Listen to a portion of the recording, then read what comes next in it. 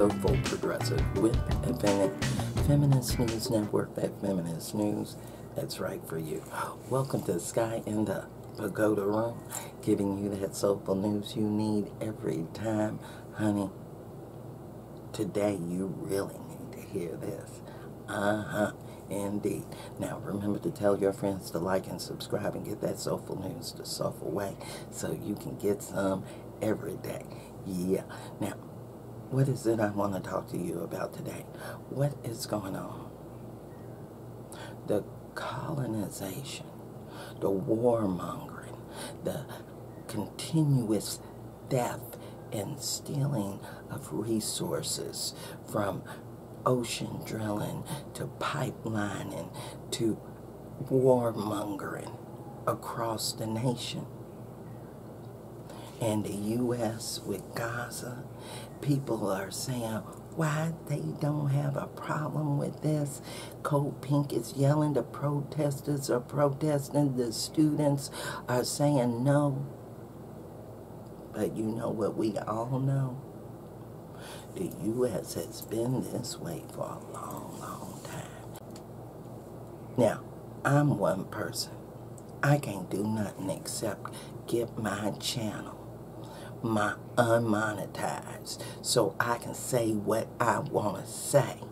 That's why I say donate to Venmo at SkyeSoulfulProgressive.com, because the media sphere right now is shaking. And there ain't nobody telling the truth because they're all quaking and worrying about their dollars. When what we need to do is keep hollering.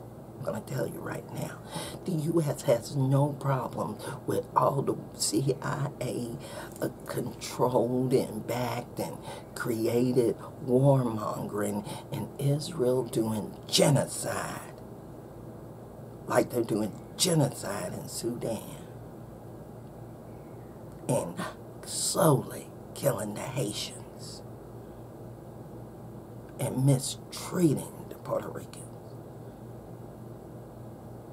And let's not talk about Hawaii, which is a sovereign state. Now, RT has this. I'm going to show you this because this is the reason why the U.S. has no problem with genocide, because they've been doing it all along.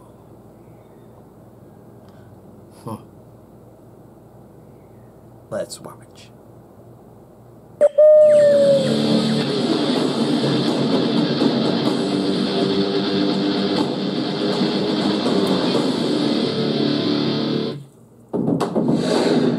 Since the beginning of its history, the United States of America has officially declared the striving for freedom and people's right to happiness.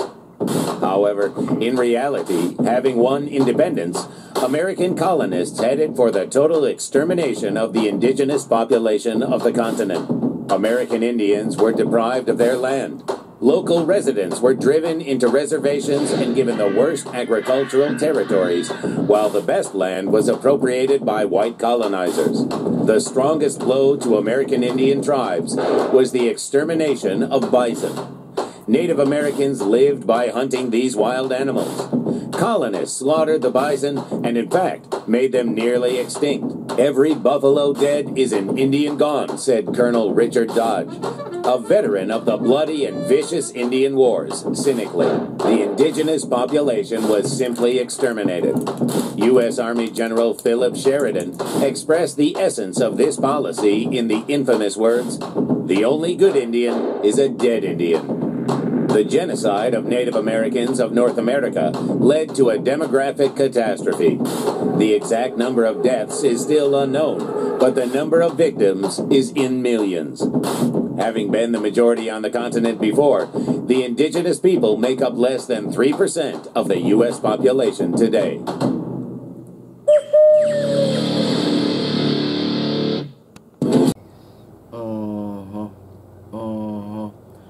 I think it says all it needs to say.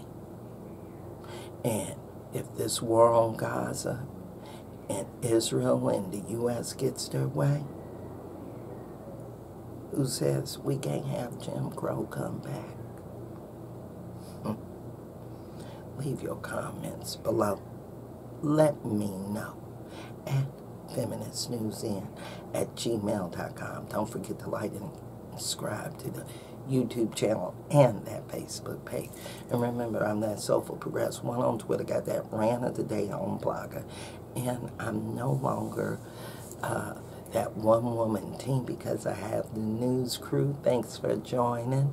And if you care to donate, help out with the production, that's Venmo at Skye Soulful Progressive. Thanks in advance, and thanks for all of those that have already gave. I do appreciate you. Yeah, I do. Now, remember, during this era of hate, we're all going to have to participate so we can stop this genocidal, colonizing hate all over this place. Thanks for watching. Thanks for joining. Peace. It is sad out there. We done turned into an unmoralistic mess.